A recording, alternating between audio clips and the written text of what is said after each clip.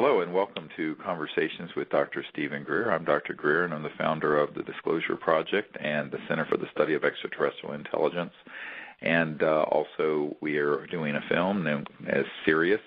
You can find out more about that at SiriusDisclosure.com. That's S-I-R-I-U-S disclosure.com. And I'd like to thank the folks at the World Puja Network for hosting us here every 2 weeks to give you an update on our work and the exciting projects that we're involved with, dealing with new energy, anti-gravity systems, ET contact, and now, of course, this full-length feature documentary film that is set for release this spring. So I'm really excited about our guest today. Is Chris Crescitelli. He is a wonderful man who I met 2 years ago at Sundance Film Festival, and he is someone who's done a lot of work in Hollywood with films and hosting special events and putting together the well-known 3D Film Festival that's in Los Angeles. And, in fact, it's Chris who introduced me to actor Thomas Jane, who is now doing the voiceover for our film Sirius. So Chris has done a great job networking for us and helping us with this project, and is sort of one of the co-producers for the film Sirius, and is also going to help pull together the premiere that we're going to be holding in Los Angeles, the main big premiere for Hollywood. So I'm excited about having him on the call today and on the show, and to kind of introduce him to the audience, and so that he can talk about how he got involved with all of this. So welcome to the show, Chris. Thank you. It's an honor to be here. Yeah, so why don't you tell folks a little bit about how you got interested in the whole subject, having been doing work in Hollywood for a couple of decades, and how we sort of met a couple of years ago. Sure. Well, like most creative people in Hollywood, when you find a project that interests you or a subject matter, you tend to do a little bit of research. And as it turns out, I was working on a screenplay that was intended to be a movie about sort of a peaceful alien encounter. And in my research, I was fortunate enough to stumble upon the Disclosure Project and all the work that you've been doing, Dr. Greer. Some of the eye-opening instances probably that hit on the Richter scale for me, some of the work and discussions that you had with Paul Hellyer. I believe he's a big conduit to reach people like myself in Hollywood and other places. So having the impetus to set up a program in Sundance was a really great idea, and thanks to you, we pulled off the first sort of mainstream corporate marketed UFO event. And, I was wondering how you felt about that program, having, a different audience than the typical convention and UFO enthusiasts. There you were talking to a lot of filmmakers and, journalists and people who were there for the normal corporate mainstream marketing, and they got a dose of this very explosive, very interesting information. Yeah, well, it was fun. I mean, both this past year and 2 years ago, because so many of the people who are in Hollywood, and I met a number of well-known actors and producers and whatnot, and they know the subject only through the garbage that, no offense to you, Chris, of course, that Hollywood puts out on the subject, which is 99% xenophobic, nasty, scary stuff. And when I started talking to people and started talking about the extent to which Disclosure Project has, over 500 top-secret military witnesses and whistleblowers, and that we've been doing briefings for, the head of the Defense Intelligence Agency and the CIA director, members of Congress for almost 20 years, people were a little bit astonished. I mean, I think for most people that the subject is so much pigeonholed into the realm of the fantastic and the fantasy and the science fiction genre that they didn't really understand that underneath all of that, or behind sort of it hiding, is a true story. And the true story is actually much more fascinating than any of the science fiction that's been created. And it was interesting sort of having that conversation with people in Hollywood, because, it's the land of fantasy. And when you start talking about the reality of the subject, and then you sort of bridge over to, why it's been held secret. I know we were having a conference call yesterday with our film team that's been involved with a marketing group there in Hollywood that has done a lot of the big films and worked on An Inconvenient Truth and The Hobbit and Django Unchained and all these other films. And one of the things that the person couldn't understand, apparently, was the connection between the ET subject and this whole environmental and energy issue.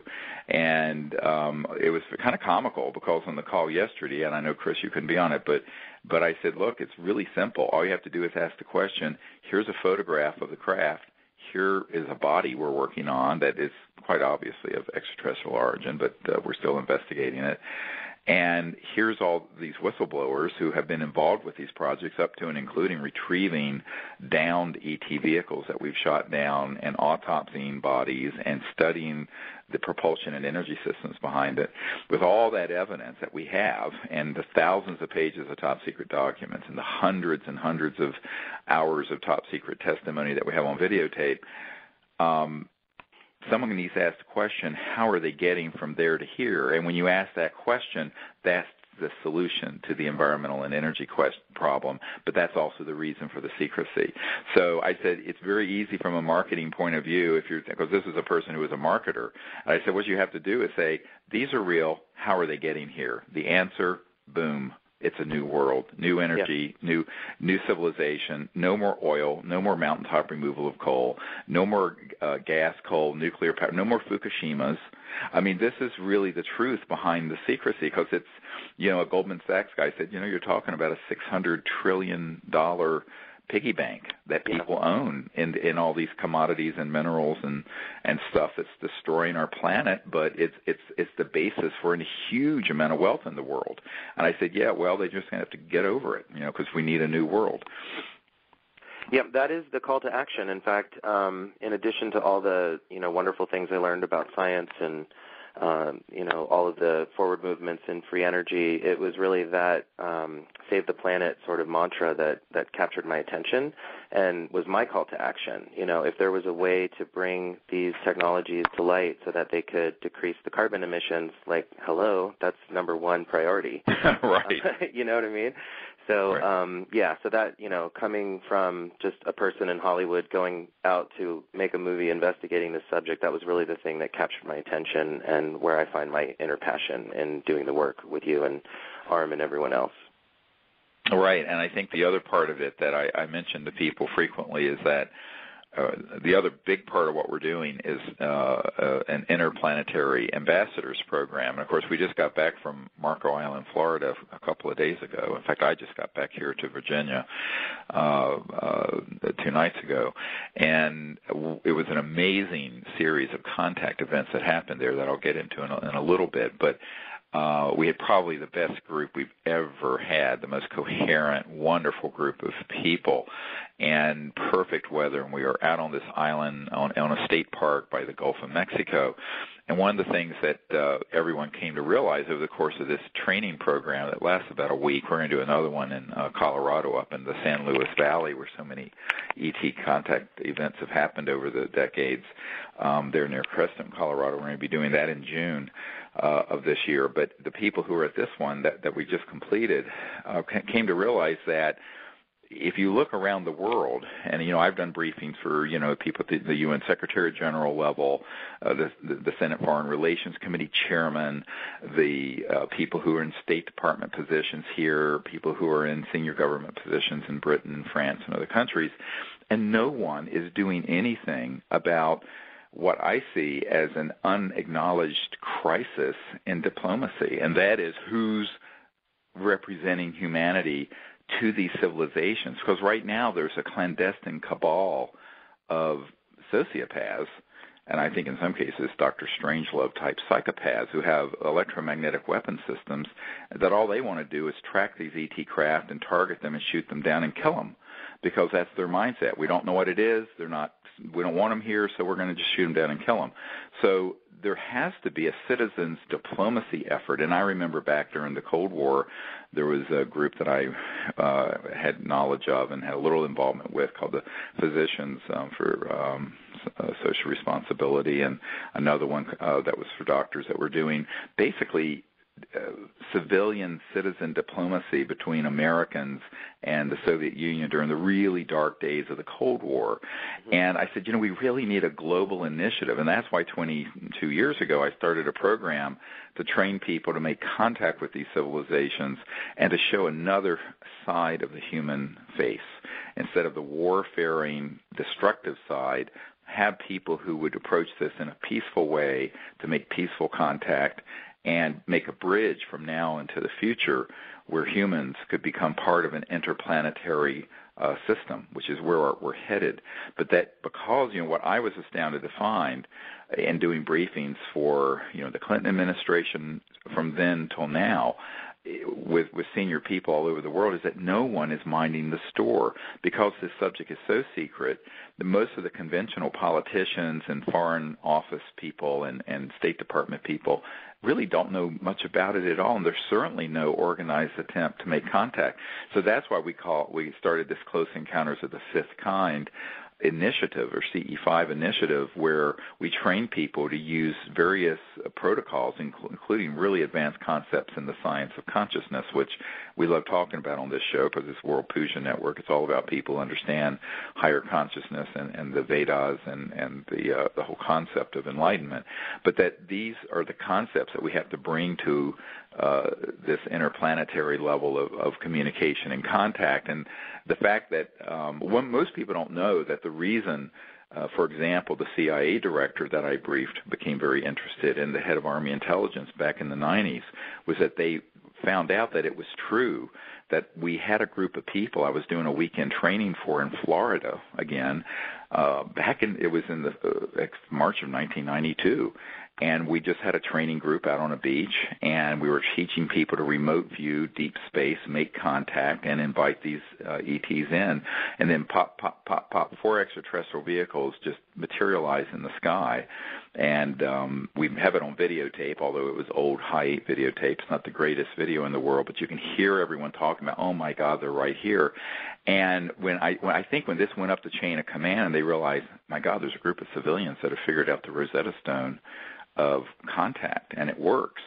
And they're making this happen in all these places. And now we have literally thousands of people all over the world doing this, where it's created this momentum for peaceful contact to pull humanity away from this precipice of interplanetary war, which, of course, is what has been secretly the agenda, because, as Werner von Braun said, they want to hoax that there's a threat out there so that you can grow the military-industrial complex from $1 trillion a year to $5 trillion a year, eventually globally. And I think that what we as enlightened citizens have to say is that, no, we're not going to go along with that nonsense. We're going to do something else.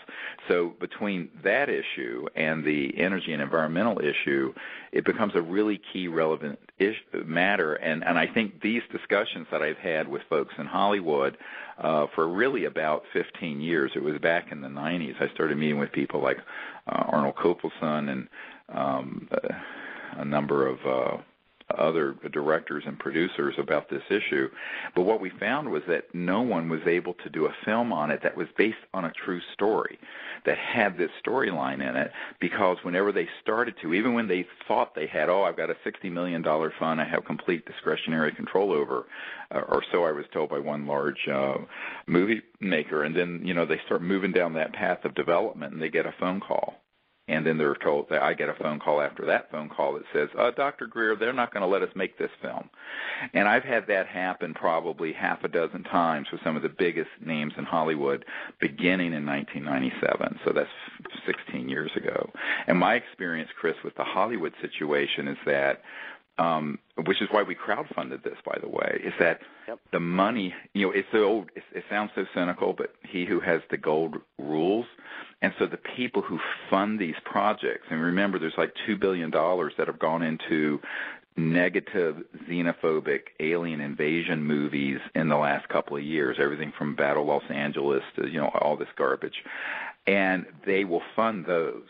They will not fund something that has a message of peace, of enlightenment, of contact, exposing the cabal for what it is, and exposing the secrecy for what it is, that is basically keeping everyone in macroeconomic slavery while we destroy the biosphere so a handful of people can run roughshod over the entire planet using fossil fuels for their wealth and also for centralized economic control. So I think these are the issues that no one has been able to work into a film until now with this documentary. Yeah, well, that is the the great thing about Sirius, and thank you to all the crowdfunders out there who support the project and continue to do so. In fact, crowdfunders all over the world are doing such great work in medical, entertainment, just